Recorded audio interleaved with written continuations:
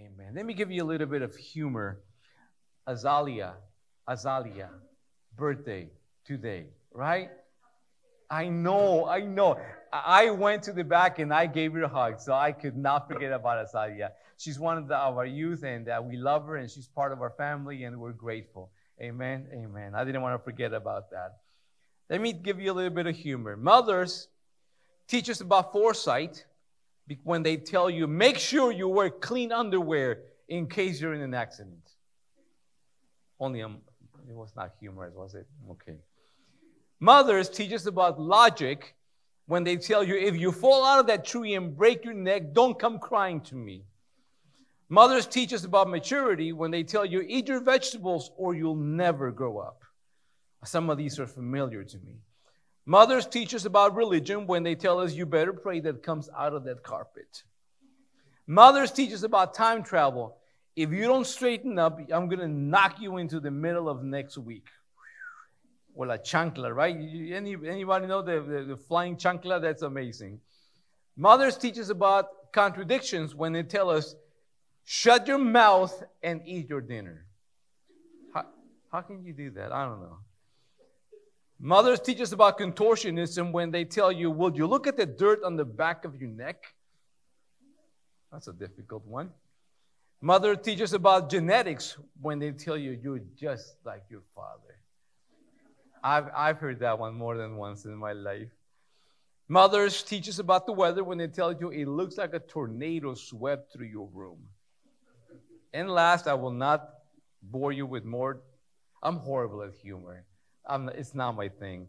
Mothers teach us about the circle of life when they tell you, I brought you into this world and I can definitely take you out of it. Ay, ay, ay. When God made Adam, the first thing that God said that wasn't good wasn't sin. The first thing that God said that wasn't good was to men to be alone. God didn't say sin.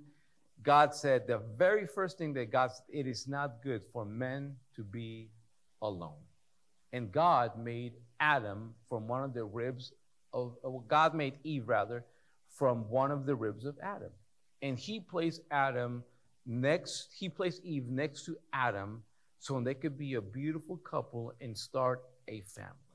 And in Genesis 3:20, it says, Adam named his wife Eve because she would become the mother of all the living. Now, Eve, in Hebrew, the name Eve means life or living. Okay?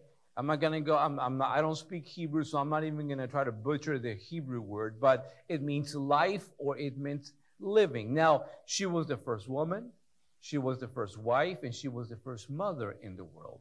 She didn't have any formal training. You know, she didn't have Toñita Barragan to help her and tell her, hey, look, this is what you're going to do with Ginita, right? Because a lot of you have children, and you could always, I know Elizabeth, with Nathan, you probably ask your mom or your mother-in-law or someone, hey, so what do I do when the kid won't stop crying in the middle of the night? Can you imagine Eve? Who did Eve turn to when she became a mom?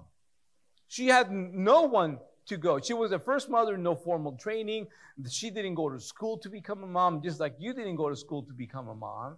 So she had it very tough trying to become a good mother. But we know that the Bible tells us that there was a horrible story that happened in the beginning. She had two children. One of them was Cain, and the other one was Abel. And most of us know the story that there was an issue with envy, and there was sin that got into the world.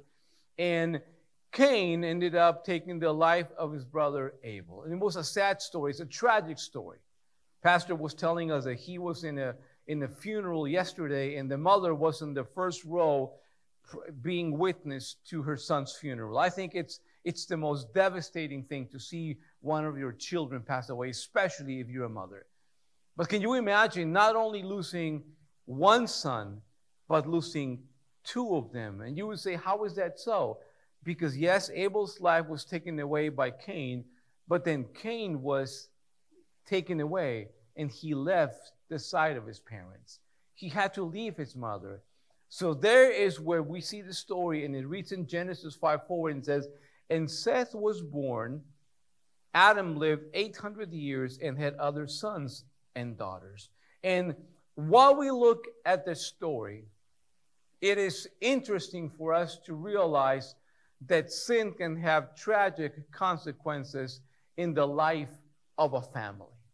A mother that will make a difference is one that realizes how critical it is to maintain a spiritual balance, a moral balance, an emotional balance in the life of her family. Let us read what Genesis 4:25 and 26 says.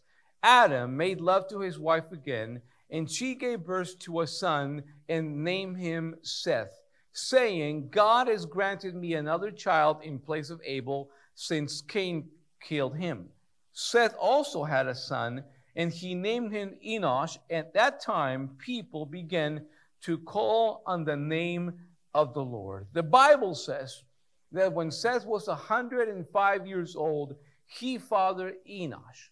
And Enosh became what it is known now as the godly line of Seth, of whom we have Abraham as one of his descendants. Now, the interesting highlight that I want to make this morning is, if you look at the last sentence in that passage, it says, at that time, people began to call on the name of the Lord. We need to understand, people of God, that it is imperative that we call on the name of the Lord when we are going through a struggle in our life. You cannot resort to your own understanding of life. You cannot resort to your own wisdom. And especially, you cannot resort to what the world tells you on how to deal with your struggle. We need to call on the name of the Lord. What happens is here. When the mother has a child, you have that baby and you bring him home. And I know it's different between child number 1 and child number 4. Completely different. If you have more than 1 or 2 children, you know that it is completely different when you have your firstborn and you have pictures for every little thing that happens in their life. With child number 2, it changes a little bit. 3, and then 4, you have no pictures. Okay? Miguelito, I'm sorry, okay? But that's what happens. I mean, that's how parenting it becomes. But this is the important thing. When you have a child, that child is like a vessel. It's like a clean canvas that you can begin to put into it. You can begin to paint a life, and you can use 2 brushes. You can use the brush of the Word of God, or you can use the brush of what the world tells you to do with your children. Moms that make a difference do the 3 things we're going to talk about this morning in this sermon. They protect, they support, and they instruct. Moms, what your children need the most. And I don't care if your child is 5 years old or if he is 27 years old. Your children, moms, they need your protection, they need your support, and they need your instruction. It doesn't matter if they're 50 years old. I wish my mom was still with me, because I can guarantee you, I'm a married man, and I'm going to be, in November is going to be our 30-year anniversary. Can you believe that? Yes. I got married when I was 12 years old. No, I wasn't. Mayela was 10. That would be so bad. That's horrible. Sorry, that's not funny. It's not meant to be funny. Sorry. No, we were adults. But even at my age, I would love to be able to converse with my mom and ask her, Mom, I need your help. Because she made a difference in my life. Let's look at the first mom that made a difference. And we're going to talk about the protective mother, Jochebed. Let's read Exodus chapter 2, verses 1 through 4. Now, a man of the tribe of Levi married a Levite woman, and she became pregnant and gave birth to a son. When she saw that he was a fine child, he wasn't only fine physically. In other translations, it says that he was a beautiful child.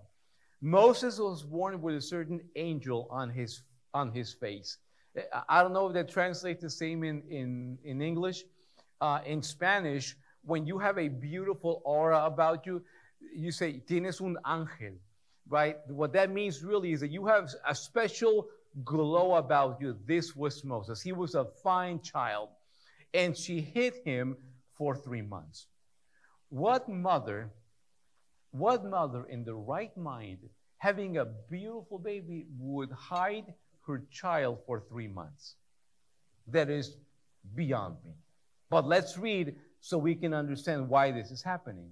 But when she could hide him no longer, she got a papyrus basket for him and coated it with tar and pitch. Then she placed the child in it and put it among the reeds along the bank of the Nile. His sister stood at a distance to see what would happen to him. What is happening in this passage is this. The first 2 chapters of the book of Exodus give us a perspective of what is happening with the children of Israel in the land of Egypt. The narrative of this book tells us the struggles and the toiling that the people of God had in a land that wasn't their own, that they were brought upon because of a famine that happened way back when, 400 years ago.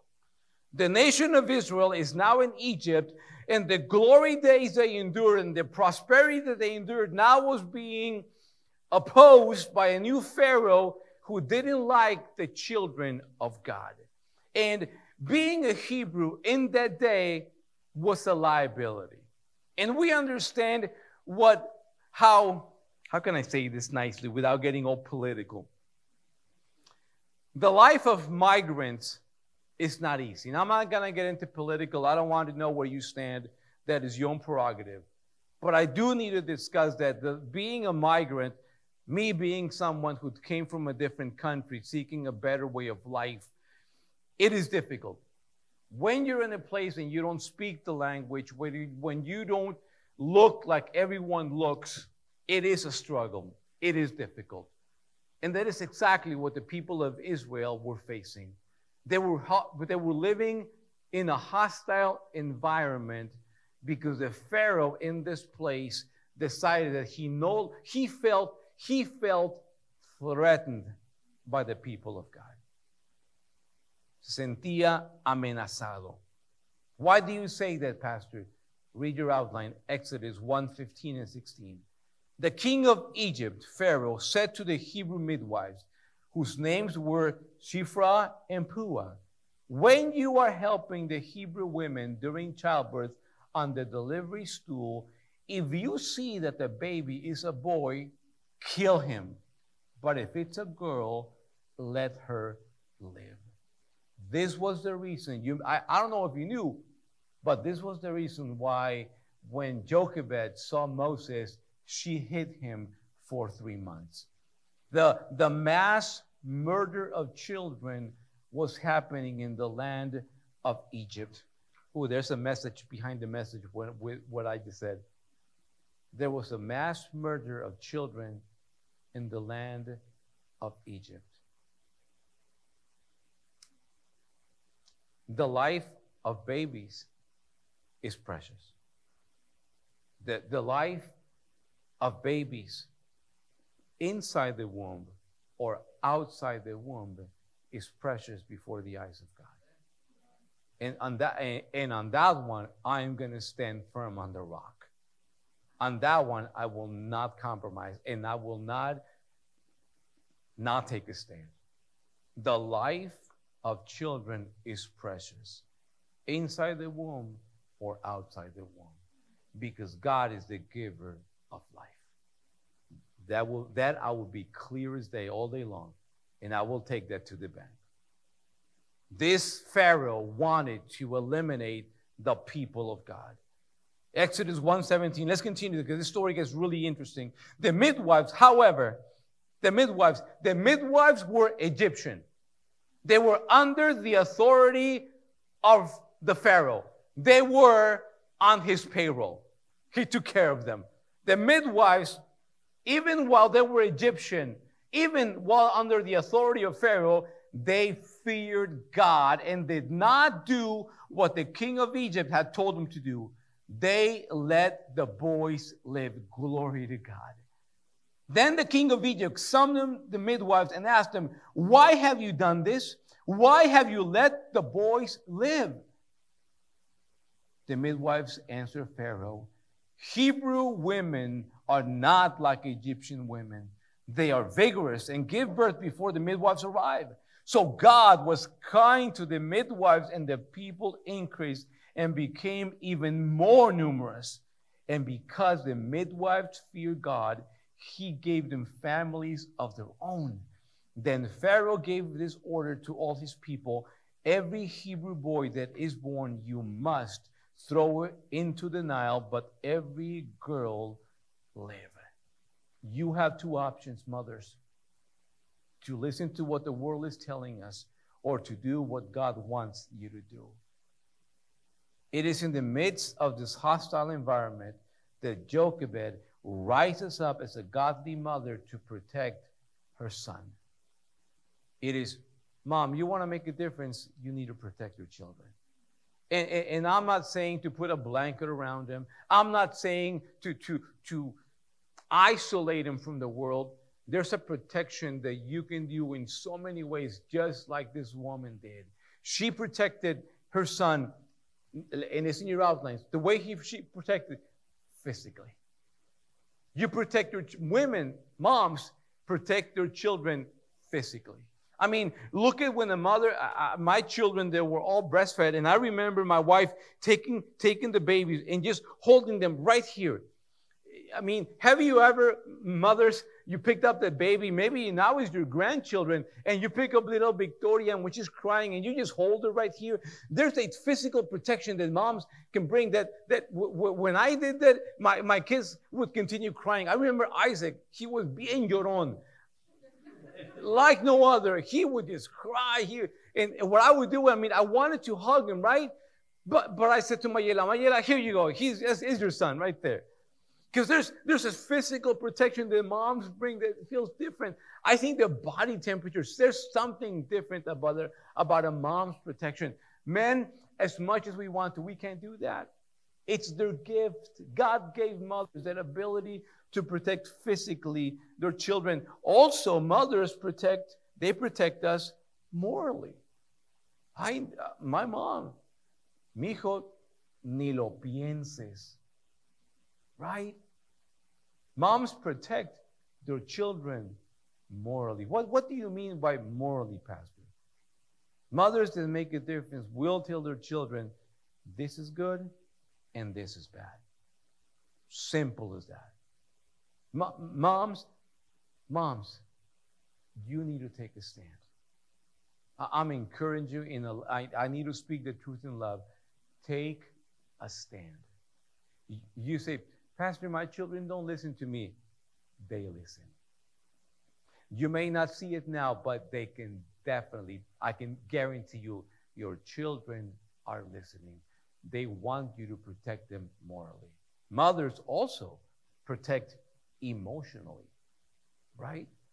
I know how many times, I'm a guy, I'm a man, but when there was something emotionally that I needed to deal with, I went to my mom because there was a connection that I had with Toñita that she understood me. And I had a father that was an amazing man of God. I respect my father incredibly. But when it came to my emotions, I connected better with my mom. Is that weird? No, right? Okay, good. Okay. Listen to what this doctor said. Mothers, when I read this, I thought, you know what? This makes sense. Mothers are the emotional backbones of the family. They provide a holding place for everyone's feelings and do their best to keep us from being hurt. Do you connect with that?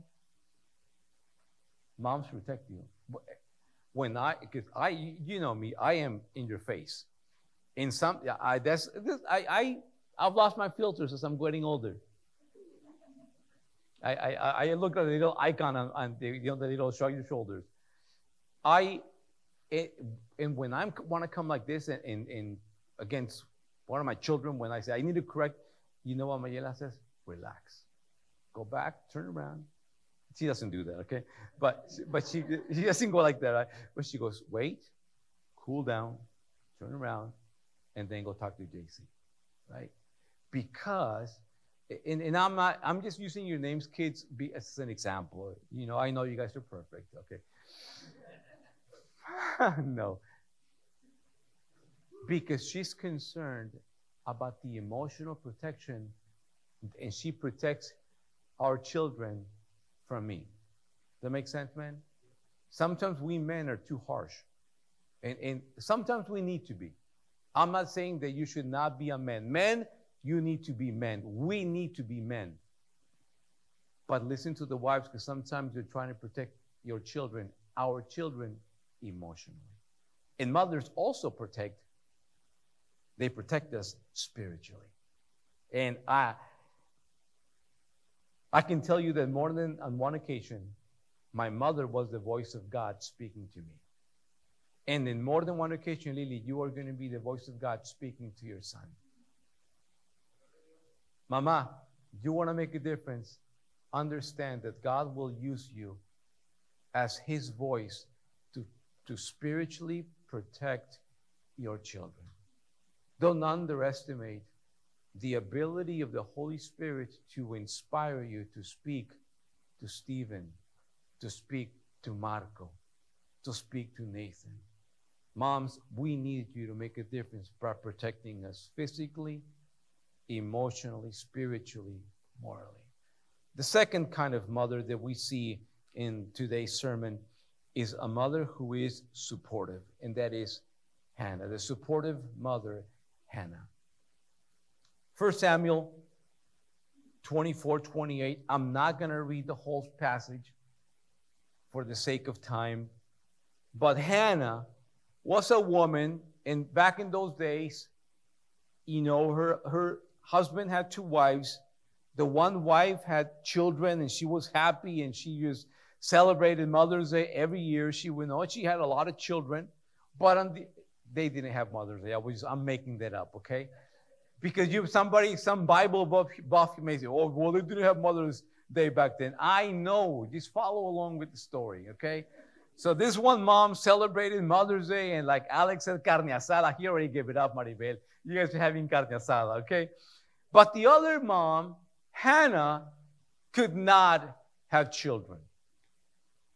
God had closed her womb, and she could not have children. So she struggled, and for years. Why do you say years? Because when you read that passage, it says that year after year, she came to the temple and prayed, God, give me a child. And God heard her cry and gave her a son. But when Anna was praying, she did something that God found special about her prayer. And this is what she said: if you give me a child, I will commit that child to your service forever. I find that incredible. I don't know, I cannot fathom why she would make this kind of statement. Wasn't her need to be a mom so intense that she did this? But God had a plan in mind. What we learned from Hannah, we're going to dive right into the 3 things that we can learn. Number 1 is that God answers prayer concerning children. When moms, if you want to make a difference in the life of your children, pray for them. Pastor, I've been praying for my children for 15 years. Keep praying for them. The Bible says in the passage that year after year, Hannah prayed to God about a child. When is it going to happen? I don't know. I don't have a crystal ball that I can tell you, look, this is when it's going to happen. Keep praying. Moms that are supportive, moms that really support their children, they pray for them day in, day out. Scott Hubbard says, if you follow the greatest men of God back to their beginnings, you will often find a mother kneeling to pray. I can tell you one thing, that I am this morning preaching the Word of God, and I pray that I am making a difference in your life. And the reason why is because one day there was a woman in Tijuana praying that God would use the life of Juan Carlitos. Your life, moms, you need to support your children. You may not be there physically. Maybe your child is 2,000 miles away serving in the military. Maybe your child is not here, but you can make a difference by supporting him and praying for your child. The second thing, how you can support, how mothers are supportive, is that we should give our children to the Lord to use them as He sees fit. See, we're going to leave that so you can fill in the blanks. You could pray that God uses your child to become a doctor or an engineer or a wealthy businessman, right?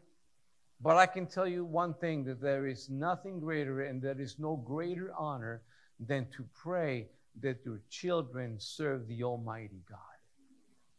And Pastor, does that mean that I need to pray that my child should become a pastor? No, that's not what I'm saying. But this is what I am saying. That when you pray that if your son becomes a doctor, that he functions as a doctor that is a man of God. See, we got it all confused. We think that serving God is only behind the pulpit. We think that serving God is only what we do within the four walls of the church. That is way off.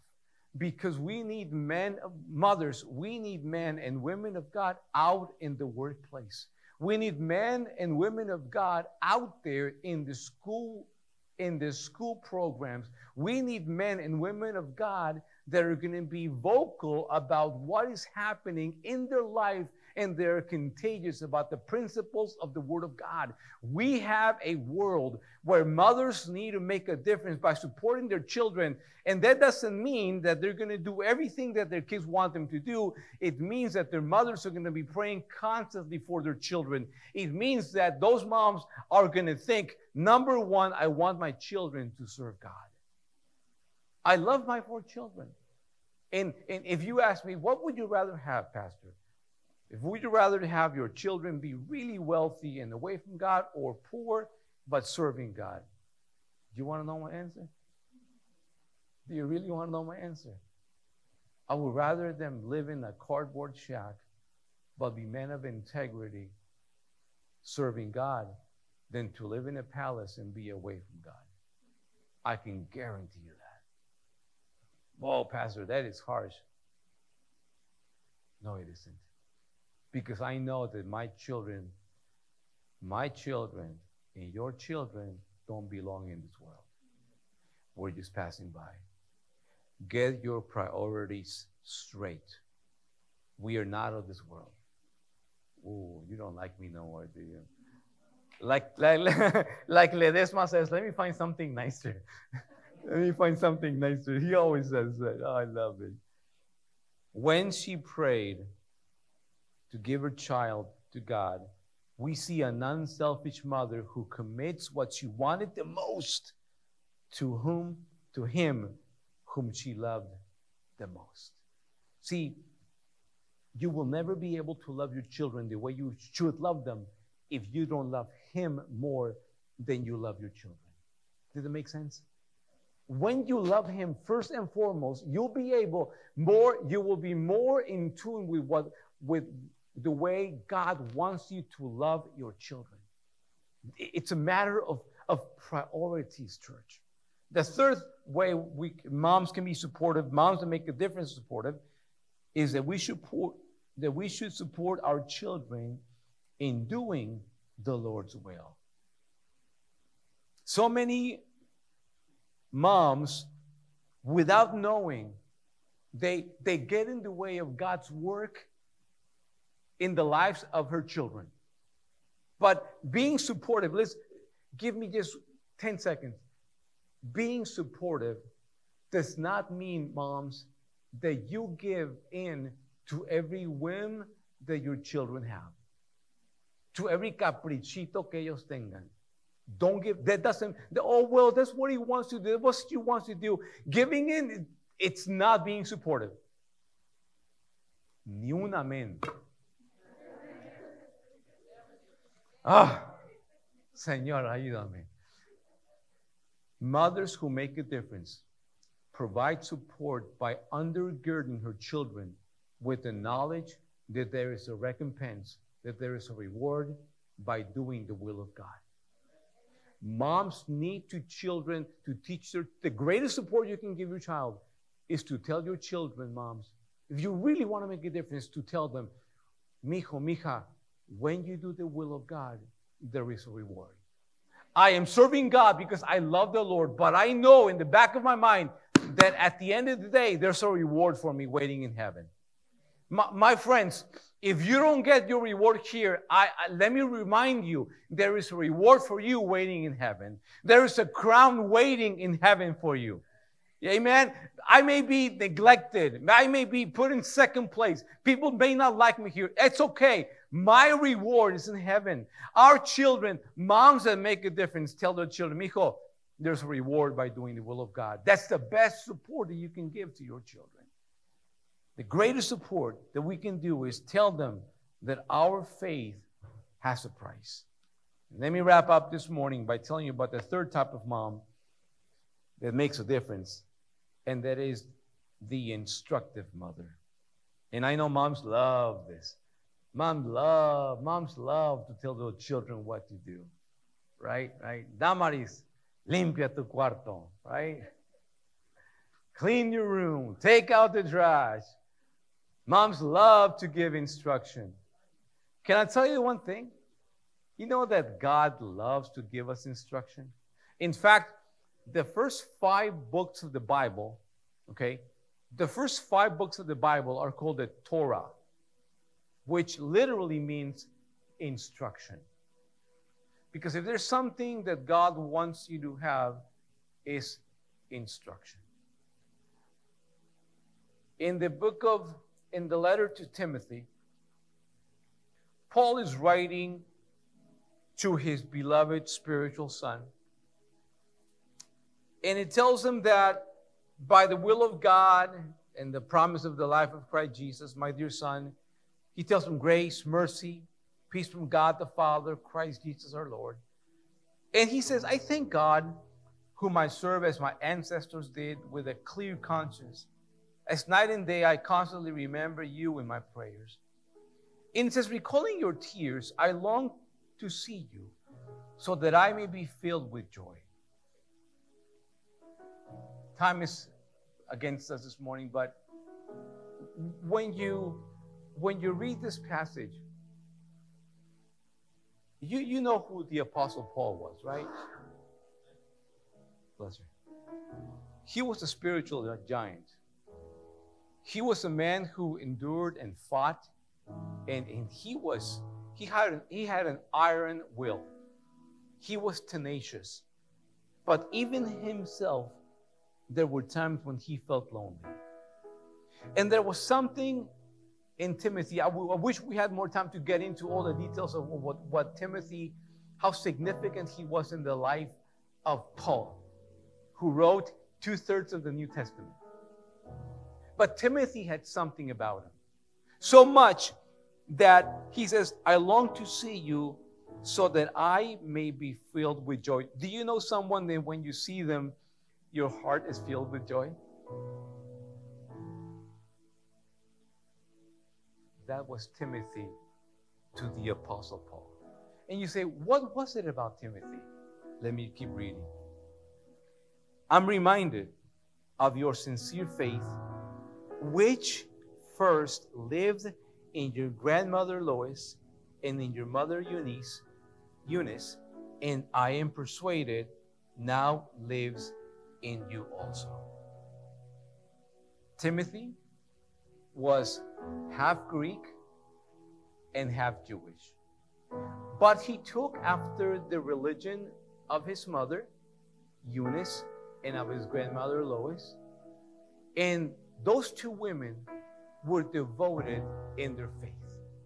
And that devotion led up to Timothy being a man whose faith was sincere and genuine, which in turn made a character that he was a man of God, that when he simply came to see the Apostle Paul, Paul was filled with joy. Mom, wouldn't you like to make a difference in the lives of people that people would tell your son or your daughter, you are such a blessing in my life that when I see you, you fill my heart with joy. Wouldn't that be an incredible reward if they can say that about your children, Gris? Que te digan, tus hijos me llenan de gozo. That would make your day, I know that.